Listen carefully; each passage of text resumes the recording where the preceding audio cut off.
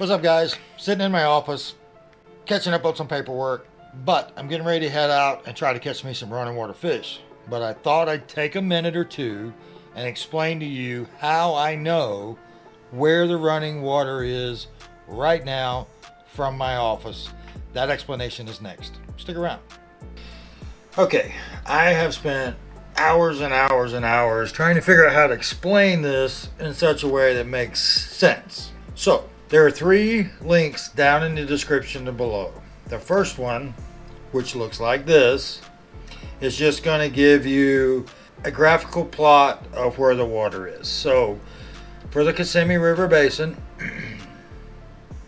you just click Lake Kissimmee, and the red line here is what is called Zone B elevation.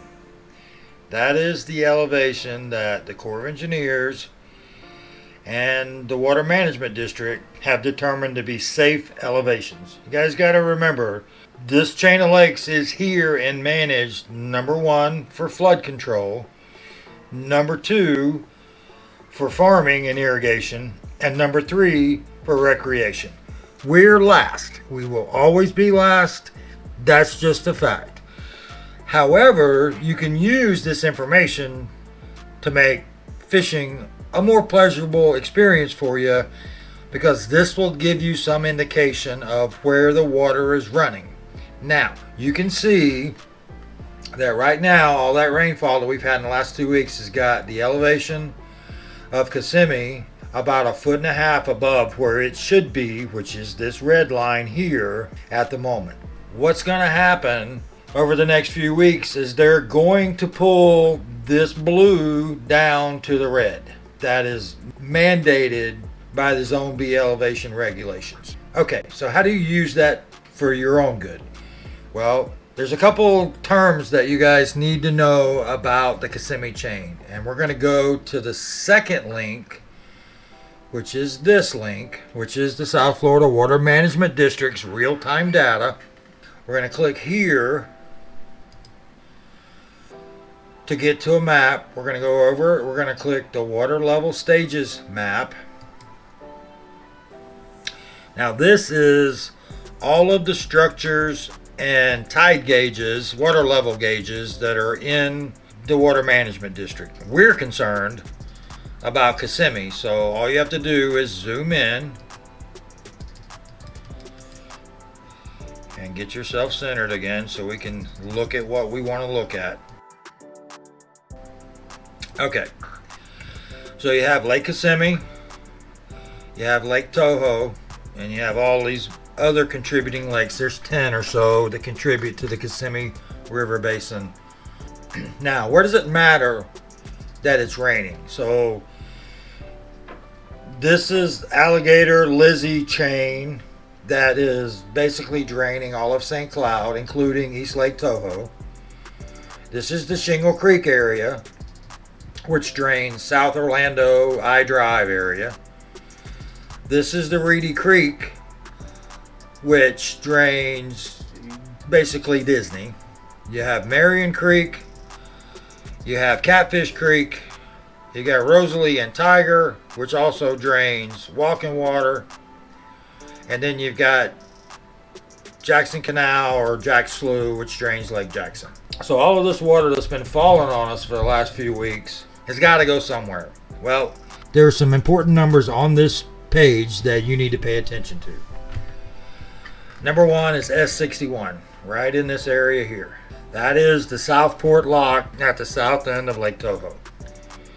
The other one that's important is the S63 structure, which is Canoe Creek Dam coming out of Cypress.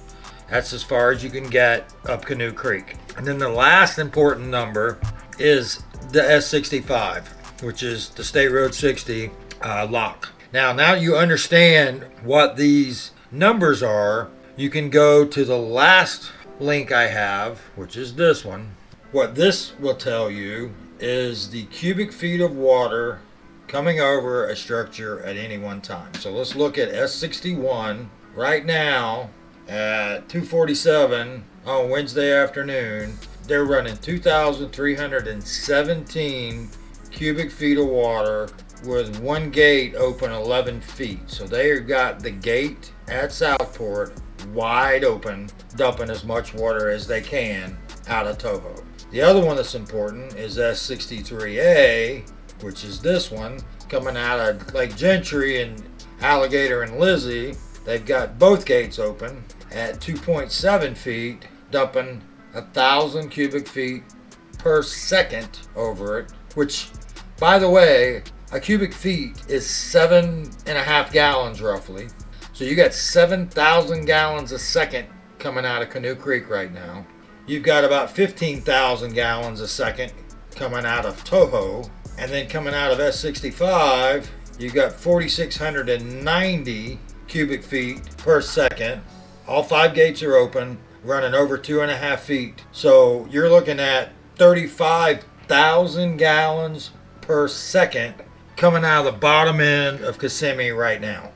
What that means is if you go back to the main lake map, there is water running everywhere. Jack Slough is running, Otter Slough is running, Rosalie Creek, Tiger Creek, Marion Creek, Catfish Creek.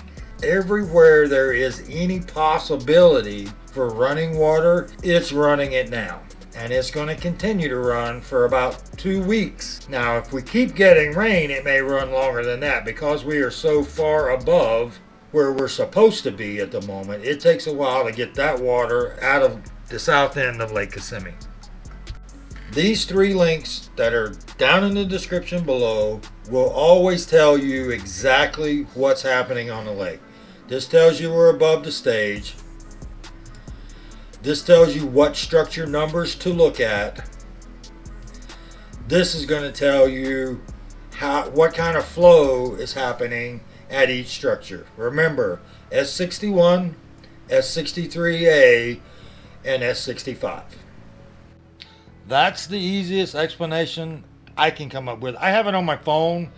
You can follow these links on your phone. In the upper right hand corner, there's 3 little dots. You can push that button and it'll actually give you an option to download that to your home page. I have them on my phone. I can flip up anytime, anywhere I'm at when I'm thinking about fishing instead of what I'm supposed to be doing where I'm at, and decide where I'm going to fish before I even get home.